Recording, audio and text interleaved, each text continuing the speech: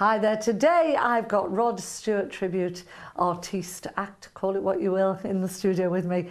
The wonderful Bob Wyper, who not only does he look and sound like Rod Stewart, he is a veritable cornucopia of Rod Stewart facts. And I've just never known anyone to know so much about anyone. I don't know much, I can assure you. Compared to all these people we've been speaking about in the fan clubs, I know nothing. Yeah. I'm just the tip of the iceberg. These guys know it all.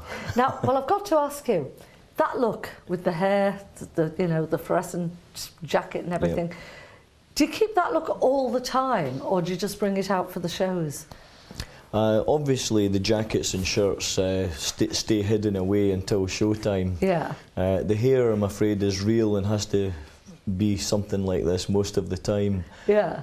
Plus the fact now I'm getting the stage that people expect you to look like that when they meet you. Yeah. So they're disappointed if you don't.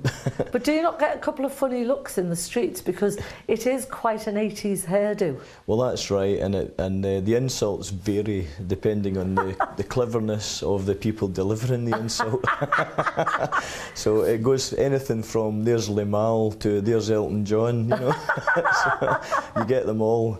Of course, because Limahl out of Kajagoogoo, Yeah. his hair was more or less identical. Well, I've had to make the hair a compromise between the hair that Rod has had for 40 years in sort of 50 different poses. Yeah. So because I'm only representing Rod in one show, Yeah. you've got to have a sort of cross-section of the look. And this one, I think, is the nearest. It's not too long, it's not too short. Yeah. Rod's is a bit shorter now. Yes. And it doesn't stick up just so much, but it's got the same general feel And to it. you've got children, haven't you? Yeah, 3 kids and grandchildren. Right, yeah, as well. and did your kids ever go, "Oh, Dad, don't pick me up at the school with a head like that"? No, I think it's been the opposite. It's just, I've always been some sort of character involved with what I do, so it's never been a real problem. Oh, that's good. And they know what I'm like, so they expect it as well, I think. Well, talking about children, when you were a child, were you from a musical background?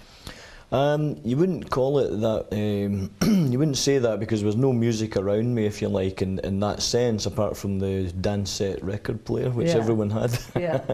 And songs like Ned Miller singing "From a Jack to a King", these were the early songs, and you sort of say, well, how do we progress from there? But I found out Mum actually had a qualification from the Royal Academy of Music, and so did my uncle. But she scored higher than him, but he became an organist and keyboard player. Yeah. She never. So there was music there was in your genes, as it were. Yeah, and Uncle did encourage me at the beginning. So. Yeah. But even grandmother helping, saying, "I'll buy you your first drum kit" when I started out. So things like that. So was the drum the first instrument, the first thing you did musically? It was, yeah. Yeah. How old were you then when you got that kit? Bet your mum was pleased. Well, it was one of those things you didn't rehearse in the house, and you had to get pads and everything to keep the noise down. But yeah, it's all part of the fun of growing up. But how old were you? Were you little? Or I was only 18. No, I was 18, 19 before I started properly in bands. Yeah. And then it just zoomed in from there. Yeah. And started learning backing vocals and. Couldn't sing a note, and suddenly they progressed into, "That's quite good, can you sing a couple of songs lead now?" Yeah. I would then develop into that, and before you knew it, I remember stepping out from behind a drum kit, starting to sing without a drum kit for protection, and I felt naked. Yeah. And that was really strange, and it was the same feeling from there with a microphone with a lead on it to one with a radio mic. Yeah. Once again felt naked because there's no tie to the stage. Yes. Oh, so these were all things that you've developed and you have to learn. You've learned the craft. You came to it, when I say quite late, I know 18, 19 isn't late, but most people that come in and have a chat, when at junior school or senior school at the very latest, they knew that they were going to do this or that. That's what right. did you do? What did you train for when you were at school? What O-levels, GCSEs or whatever? What did you take? Because what did you think you were going to be? At that stage it was going to be a draftsman or something, because my dad always said they got better wages than he got. Yeah. He was an electrician who did a job and went out every day and was under floorboards working. Said, get a job above ground, as he called it. So things like that, he would say, go and find something else. And then he looked at things with the draftsman side, and I thought I could do that, and I liked drawing, and I liked the technical measurement and all that. So we did all that and went there and didn't like it and didn't work and moved on quickly. What did you move on into?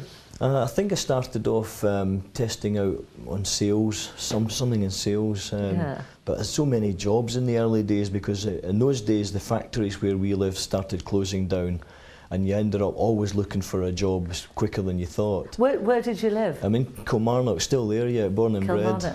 Right. And in those days we had Johnny Walker with the whisky, we had Massey Ferguson tractors, Clark's shoes, all made in the town, the Glenfield and Kennedy hydraulics, Glacier Metal. It's funny, again, this is great, this chatting to you today, because I'm learning things that I didn't know and little facts about different places. So, but they were all starting to shut down, and so that's right. So you had to go from job to job. Looking for work was getting more and more difficult, just as it can be now for people. There's a turn like that on the market just now, and that's why I'm so surprised that people can keep going positively. But when you look back, and you always see positive strains, and that's what I latched on to then, and I think I've still got that, which is what's keeping me going. So when all the different places of work were closing down, you managed to have, in the words of PC talk now, political correct talk, you had transferable skills that you could go and do different jobs. Well, if I didn't, I was very adaptive. And I would find a way of using what I could in something else. And I didn't mind taking a total change. And I even went into a statistics office, counting toilets in Shanks Pottery to make up reports for the general manager, things like that you did. And that was the very week that I was offered a 6-week tour of Denmark, and then got married, and I had to cancel a 6-week tour of Denmark with a big band at the time. Oh no! So all these things all happened in a similar period, just as I'd met Maggie, my wife, who's really Margaret, but has become Maggie for obvious reasons. It's got to be Maggie with Rod Stewart. So when did you do your first professional booking? When did you sort of first step on stage in anger? As a drummer, I presume it was. 22nd of December 1972. All right. The Shanks' Pottery Works dance. Really? Playing with a huge band called the Merrimacs, who were 10-piece. And they said, well, give us a half-hour slot, because we were rehearsing in the actual Works welfare club. So they said, well, it sounds quite good, why don't you do a spot at the dance? So we got little progressions like that. And then I think the next job we had was Deaf and Dumb Awareness Week, would you believe? And we couldn't believe that they wanted to have a band playing. And then we understood, as much as anyone else, this awareness was about making people enjoy themselves, no matter what condition there was. And this awareness of deafness, that they wanted the flashing lights, and they wanted to see, if they could feel the music through the floor. And we just made it happen. So that was a learning curve even then, that all types of people want to enjoy themselves. We have to make it happen. Well, funnily enough, I've been at a function, I've hosted a function for people that are profoundly deaf, and there is always music there. And they actually, one woman told me that they feel it in their chest. If it's loud, they actually feel the vibration in the chest. And everyone virtually was dancing in perfect time, moving to the beat. So you're right, it's either through the feet or in the chest, or and certainly I feel it. I'm hitting the microphone. I feel it in the chest when I'm at the big rock concerts. And that was one of the early ones. I mean, that had a big effect on me. Was going to see Uriah Heep at the Apollo Theatre in Glasgow. Was my first concert.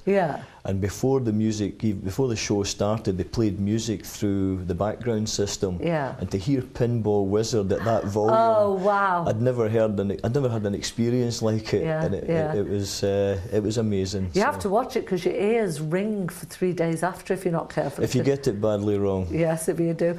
Now, when did you decide to become a Rod Stewart tribute act? Because you've done all sorts, hadn't you, up to that point? Mainly working in duos, and as a duo with a sing, I was then a singer, not a drummer or anything. That had long gone, and I became the singer and frontman, and worked with good guitarists, and the guitarists that were with me always seemed to be a bit special. So we then chose songs that showed off one or other or both of us. So that became.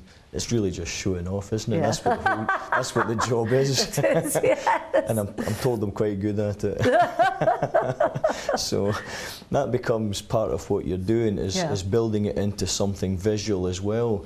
And then with Rod Stewart, if you were doing the thing with the duo, you needed a deep voice for Neil Diamond or Johnny Cash, and I delivered some of those way down low, you know. Way down low. And then you would come along and do Sting or Prince at the top end. And to get those registers, you really had to be in very relaxed mood. Now, on a bad night in the winter, you could have a slight cold or something, and it was quite difficult. And if you lost your voice, one of the things I did was sing a couple of Rod Stewart songs, because you use different muscles to get that sound. By relaxing and growling slightly, and suddenly the whole voice would become clear, and I could sing pop songs again and get through the rest of the night. So it was a bit of necessity as much as anything else. How long ago did you start your tribute act? Well, that we keep saying it's a year or two, but that's actually 4 years coming now. Right. So in this current incarnation, you've been Rod Stewart. It's been for nearly 4 years. Well, what we're going to do in the next bit, we're going to take a listen to you and see an example of your work. So do keep it here. We'll be back after this short break in about 2 minutes.